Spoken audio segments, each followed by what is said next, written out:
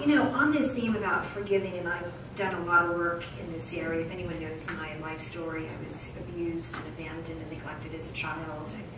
I had various reasons as an adult, had individuals who I've had to find the strength to forgive. In fact, even when you don't get an apology, which can be very hard.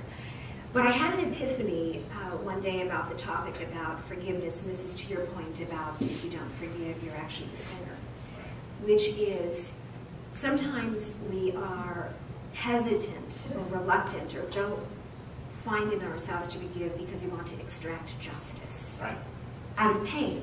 We've suffered. It's like swallowing poison and expecting it to kill the other person. Right. But the epiphany was that once you get in that mode of withholding forgiveness and wanting to extract justice or revenge, you actually become the perpetrator. That's right. That was one of the greatest epiphanies I had around forgiveness and how important it is. And it helped you. No question. Because you don't want to be the person. No question. That's you're reacting against. Yeah, that's exactly right.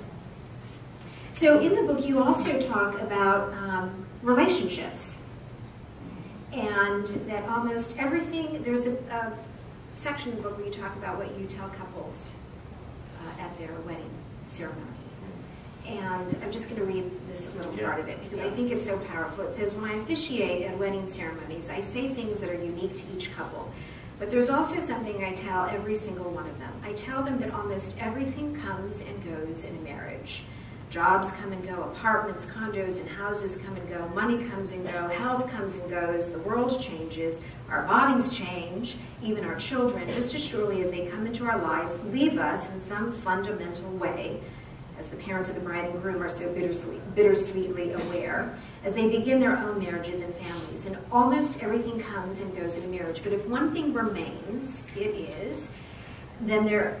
if one thing remains, then their marriage will thrive and bring them the deepest kind of fulfillment and love.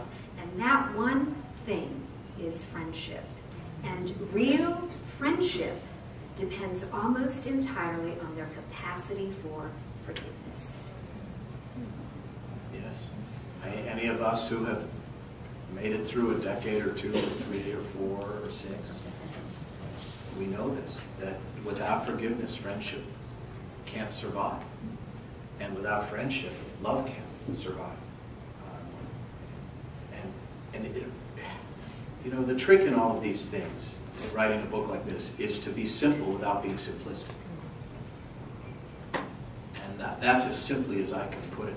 If you don't protect your friendship in a marriage, there's no reason, frankly, to be married. Because everything else kind of comes and goes.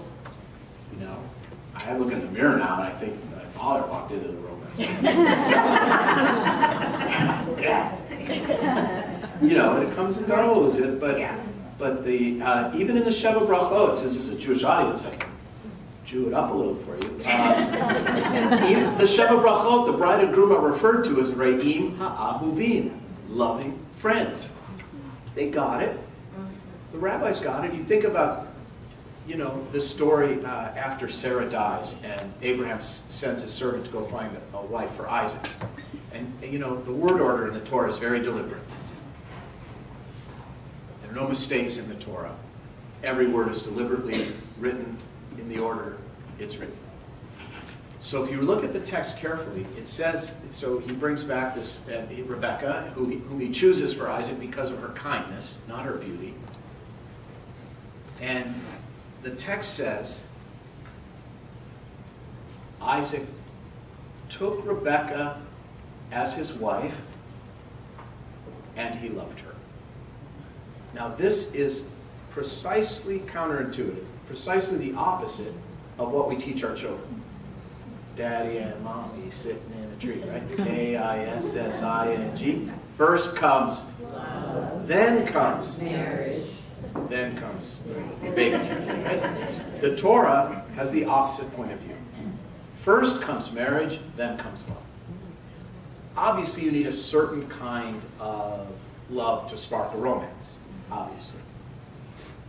But I've always seen that as the Torah's way of of revealing to us that there's a certain kind of love, a certain depth of love, that only happens after years of experiencing pain and challenge and joy together. There's a piece in a point of view in the book about pain and intimacy. Pain is very often an invitation for a more intimate relationship with another person.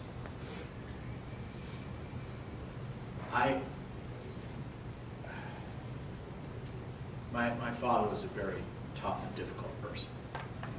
And now he has Alzheimer's. It's been 10 years. And all of the sharp edges are. And, when I was a little boy, as most little boys do, I would watch in awe as my father shaved in the morning. I never thought I would be shaving him while he stared off into space. I never thought that I would, sit with him for hours and just hold his hand.